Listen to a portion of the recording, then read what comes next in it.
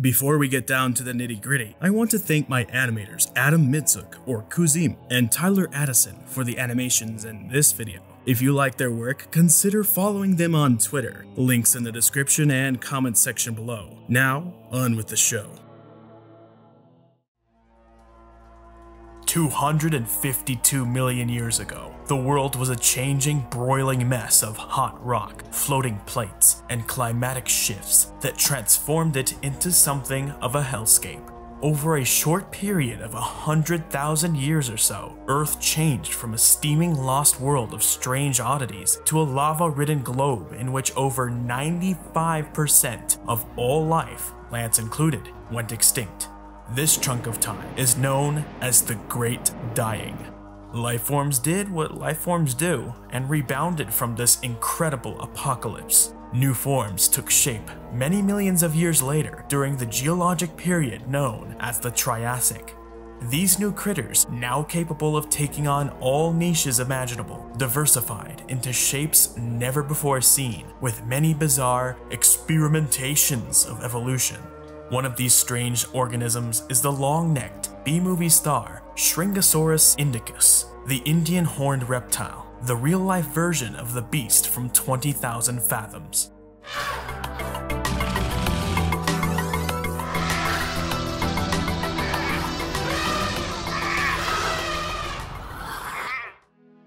Happy Triassic Week! Hope you've all been enjoying the content so far. Let's get into the nitty-gritty.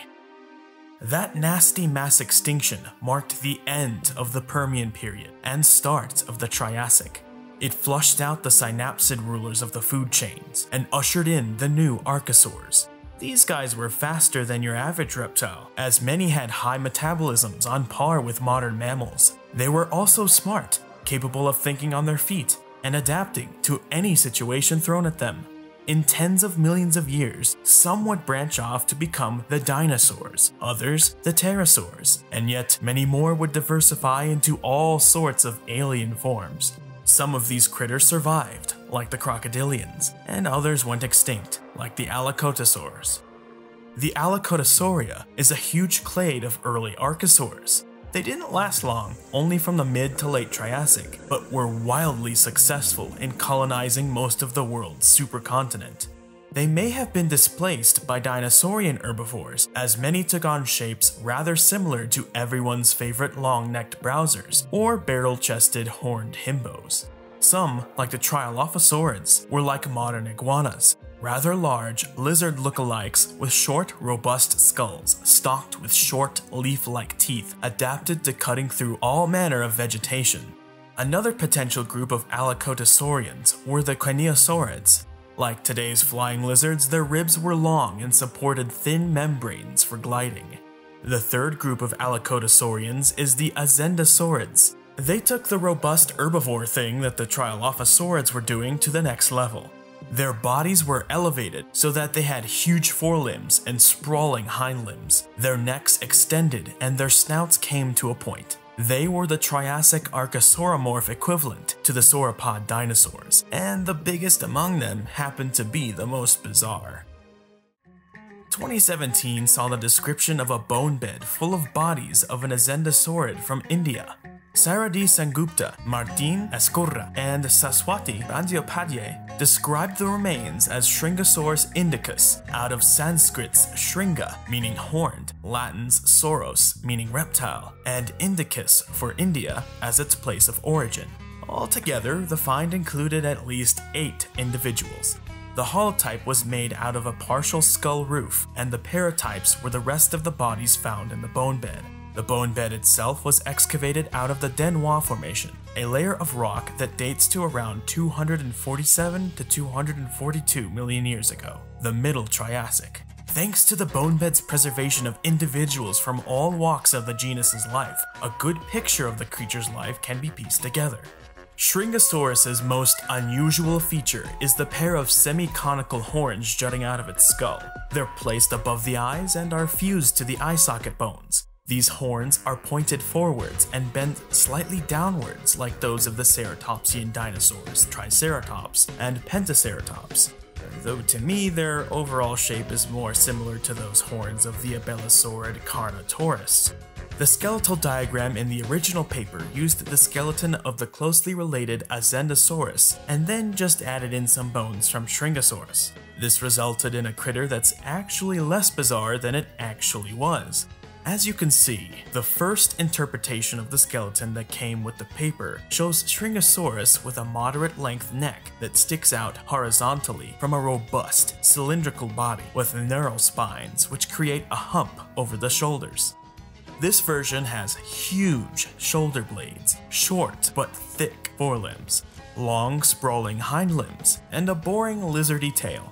Paleoartist Ashley Patch noted that the fossil dimensions given in the paper don't match their proportions in the skeletal diagram. This means that if the bones were scaled up to the size they actually are, the skeleton should look wildly different.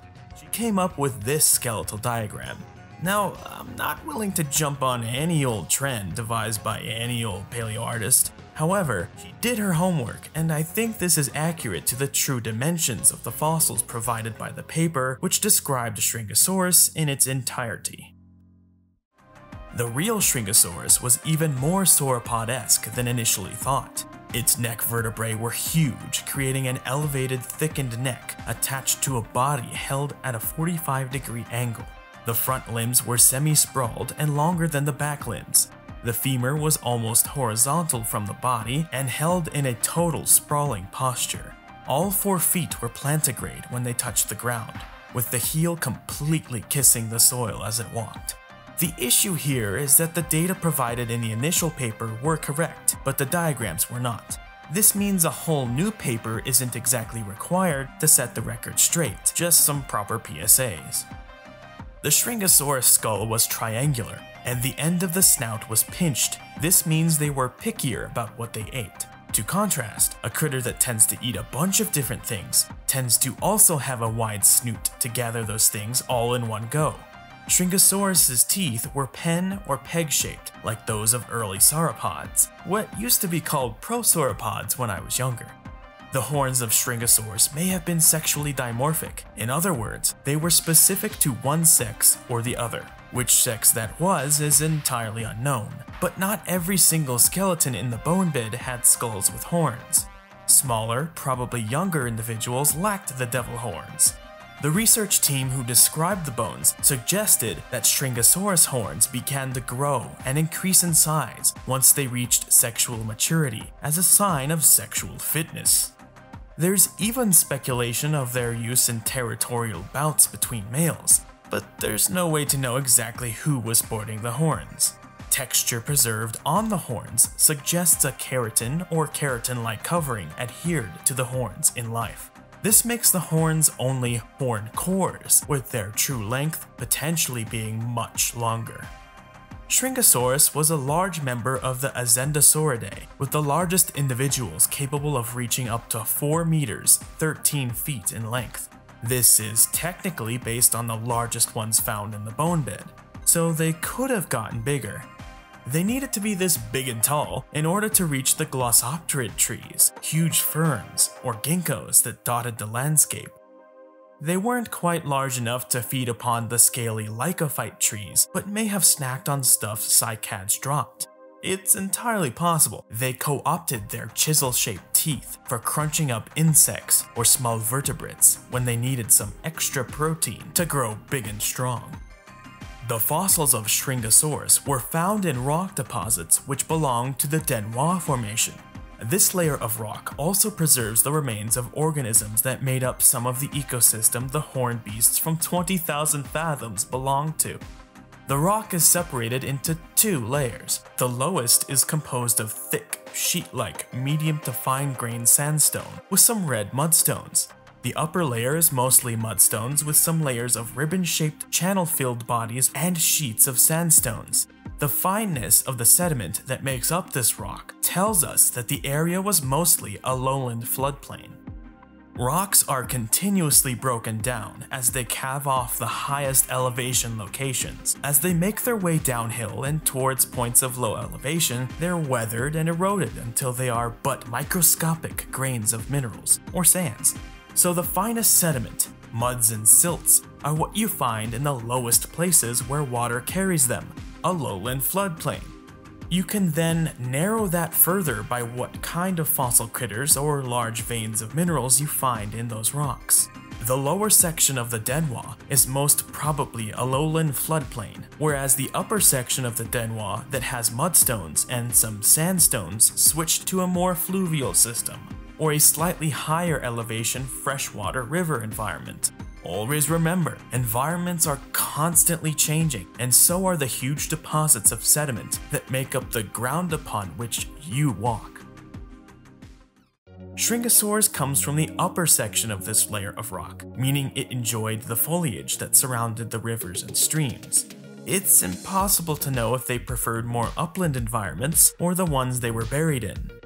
In the rivers where the Shringasaurus group died lived many organisms, like the lungfish Ceratodus.